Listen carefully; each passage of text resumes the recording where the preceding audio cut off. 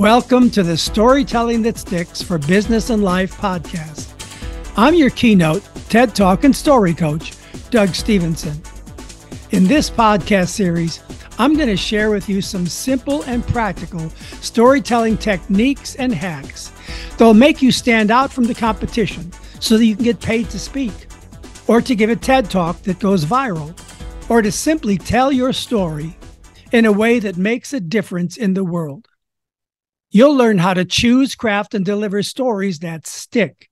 Personal stories from your amazing life, business stories, leadership and sales stories, stories that are marketable and memorable, stories that sell you and your product or service.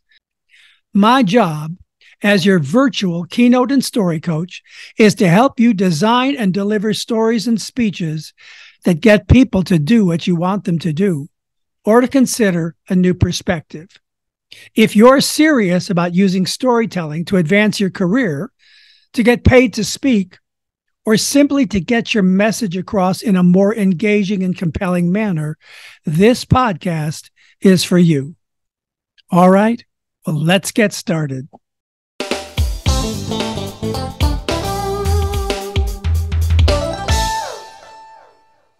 So I want to run something by you. Something that I've been thinking about for a while now, and see if you're at all interested in.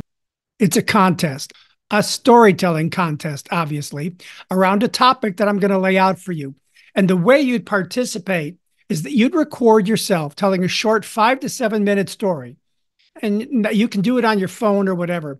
You save it as an MP3 or MP4 file, and then you submit it to me via Dropbox or Transfer Big Files or whatever file sharing app you use. And sometimes later, I'll choose which stories to use in a future podcast.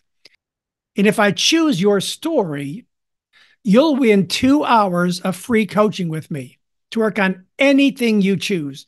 You can work on a story, a TED Talk, a keynote, whatever you want. And on top of that, if I choose your story, I'm going to have you on the podcast as a guest, where you'll not only get to tell your story, the one you've submitted, but you'll get to describe your process of choosing and developing your story and how you plan to use it.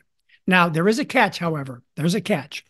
And the catch is that you're required to craft your story using the 9 steps of story structure.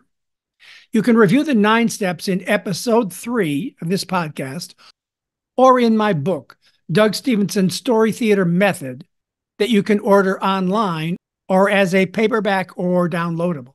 Now remember that I'll only use the audio version of your story, so you don't have to worry about how good your video looks.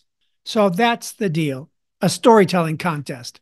And the deadline for submitting your story to me is February 20th. So here's the topic. Are you ready? Here's the topic. Stop, change, go. Stop, change, go is my simple formula for how you live a better life, a more productive life. It's a simple formula. Stop. Stop whatever you're doing that's not working for you, that's holding you back or causing you pain and suffering. So that's the first part. Stop. Change. Decide what change is needed for you to move off in a new direction and commit to taking the actions necessary for the change to happen. And then finally, go. Go forward in a new direction. So as you listen to the way that I lay out this concept of stop, change, go, think about the changes you've already made in your life and consider crafting a story using my 9 steps of story structure and using the phrase that pays, stop, change, go. That's the phrase that pays. Stop, change, go. Use that phrase that pays to make your point. I want to see, because I'm really curious, I want to see how you put my methodology, what you've been learning from me, into practice.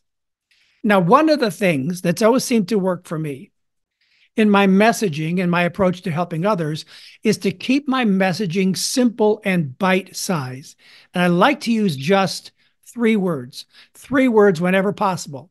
3 words connected to a basic idea. So the basic idea I had was stop and go. When you pull up to a stop sign, you stop and then you go, or you pull up to a light and you stop and then you go. Well, so the idea was stop and go. And I thought, what can I do with that? Well, the one thing that you're going to have to keep confronting in your life is the need to change and adapt. And I can tell you based on my own experience that it never stops. This need to change and adapt never stops because the world around you is constantly changing and you're constantly changing and evolving. And that means that you have to respond to the changes outside of yourself by adapting. And for most people, change is hard. I've learned this. Change is hard for a lot of people. It's disruptive as heck. It's annoying because it messes with your patterns, how you live your life, your sense of security. And it causes friction in your relationships too, because your spouse or life partner or the people in your life may have a very different way of dealing with change than you do. And it boils down to this. It boils down to how you change, how you approach it, how you cope with it and deal with it and move through it. And so in trying to find a simple formula for how to do it, how to make change happen in your life, I came up with this simple concept: stop, change, go.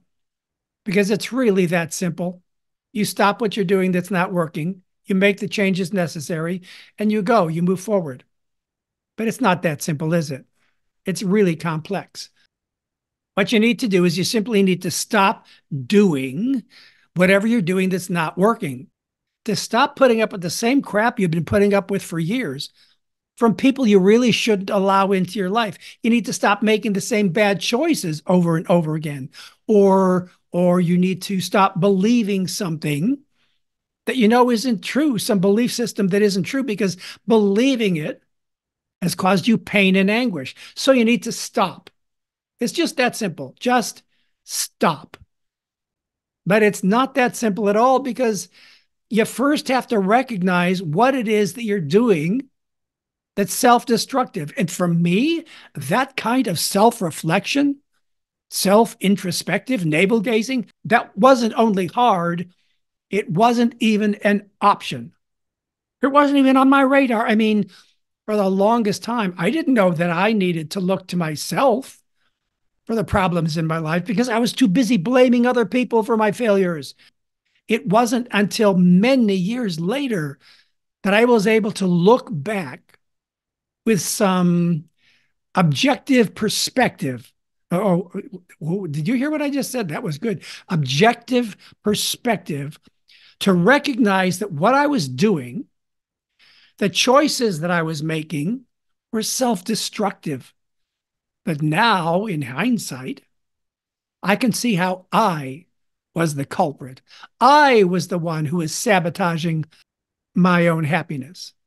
So before you can stop, you have to know what you need to stop. Stop what? Stop smoking cigarettes or drinking alcohol? Well, that's easy. You know what that is. Stop letting people walk all over you.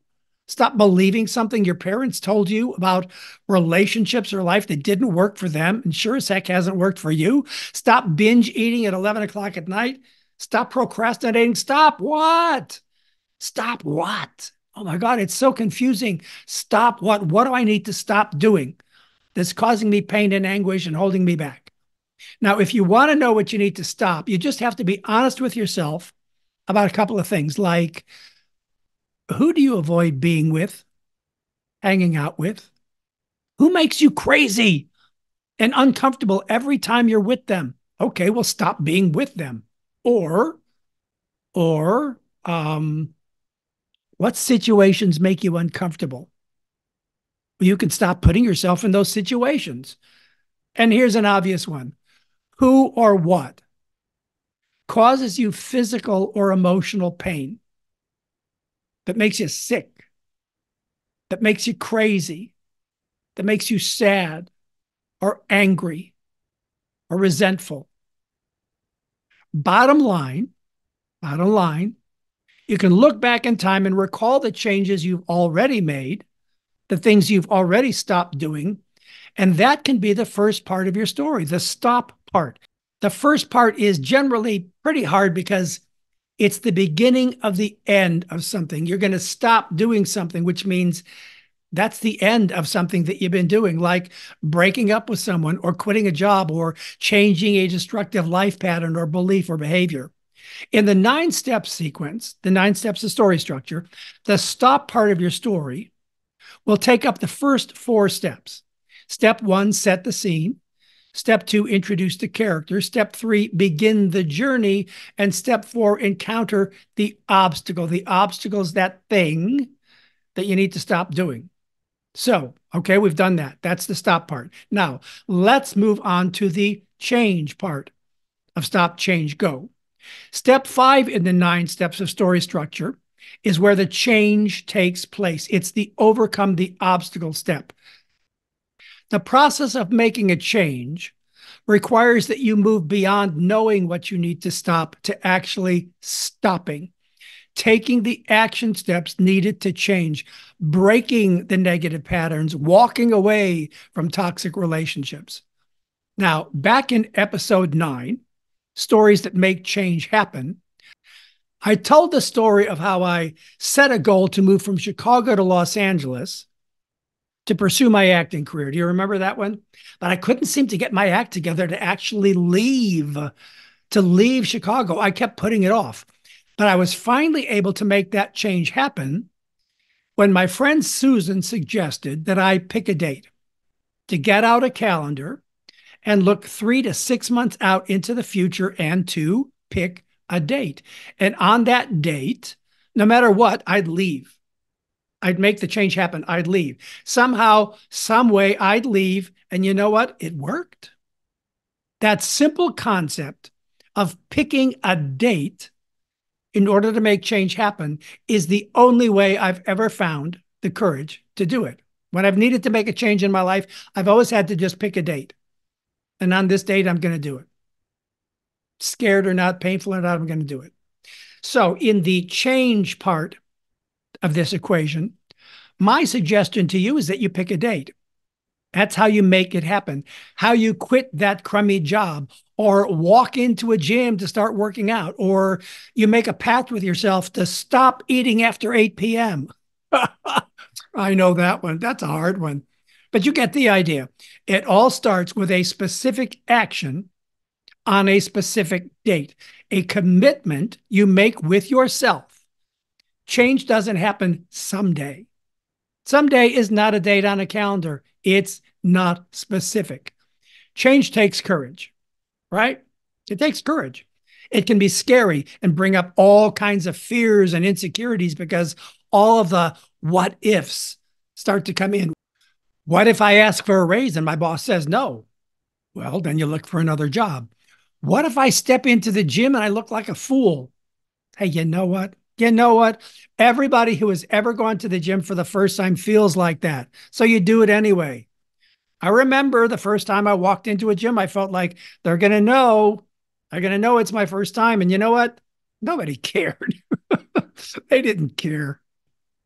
You have to work through the what ifs, or you'll never get to the other side of change. So that's step 5 in the 9 steps.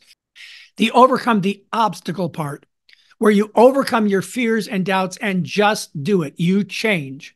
Now we move on to the best part of this stop, change, go concept, because the go part is where you are now reaping the benefits of having initiated the change. And in my experience, this is where the relief and the joy and the exhilaration and the feeling of empowerment shows up, because you're now moving forward into a new phase of your life, a more positive phase, free from all the baggage that held you back. And when you're crafting your story, the one that I hope you're planning on submitting for the contest, I mean, come on now, I want you to do this. This is step 6. When you're crafting your story, this is step 6. Resolve the story. This is where you tell us how things worked out. And it's generally a very positive resolution. It's positive and forward moving, because when you stop doing the things that have been holding you back, and you make the necessarily changes in your life and you make changes to your routines and behaviors, it's like you stepped out of the darkness and into the light. Like you unleashed the shackles that have kept you stuck. And for me, here's an analogy. It's like crossing the finish line of your first 5K race. I remember my first 5K race. I'd always wanted to run in a 5K because I was out of shape, but I kept putting it off because it was going to be a big step for me to commit to being a runner and to start getting back into shape. And when I showed up at the starting line in downtown Colorado Springs for my first 5K, I was surrounded. I remember being there on the street and I was surrounded by about 150 other people, runners. And it was immediately obvious to everyone around me that it was my first time because I was decked out with all new running gear and clothes and sports gels and 2 water bottles. I mean, I was decked out as if I was going to run an Ironman triathlon. But I had picked a date and I was there ready to run. And although it was hard and I was really slow and it was painful and I had to stop and walk a whole bunch of times, I did it. I ran the 5K. And when I crossed the finish line, I felt so happy. I was so proud of myself for showing up and doing it, even though I sucked and I was slow. But you know what I found out? I found out I wasn't the only one who sucked. I wasn't the only runner that day who was slow and struggling. But I realized that the people around me were having a good time. And some of the people around me, when they saw that I was struggling, they'd stop and go, "Come on, guy, you can do it. Come on." And some people would give me a high five. And you know what else was really cool? Nobody was paying any attention to me. They were running their race. I was so worried. All the what ifs about what if people think I'm an idiot? What if people think I'm a beginner? But you know, when I crossed the finish line, we were all just runners. And now I was a runner too. So that's how I resolve a story. I tell the story of the obstacles and challenges, but the resolve part of your story, the go part of your story, that's where you tell us how things worked out and how they are now different for having made the change. You resolve the story. And for most storytellers, the resolve part is the happy ending. It's where you're happy and proud, and there's a positive resolution. So there you have it. Now it's your turn. What's your stop, change, go story? I want to hear it. I want to hear it. All of the people listening to this podcast want to hear it. We all want to hear it. And since you've been studying with me for a while now, you've been listening to me, you've been listening to all these different episodes, you've got the 9 steps. And the rest of the tools and techniques I've been sharing with you, and that my guests have been sharing with you as well. And now it's your turn to do the storytelling. It's your turn to inspire somebody with your story. So what do you say? Huh? What do you say? Are you game? Are you up for the challenge? All right. So the first step is for you to pick a date. And on that date, you're going to sit down and start writing your story.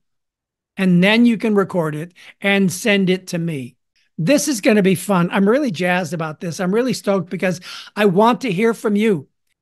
Because this is where you get to step out of the shadows of listening to this podcast in the quiet of your headphones or your car or your office or whatever. You get to step up to the starting line and submit your story. So you've got until February 20th to record it and upload it to Dropbox or transfer big files or whatever file sharing software you use, and to send it to me at doug@dougstevenson.com. Are you ready? On your mark, set, go.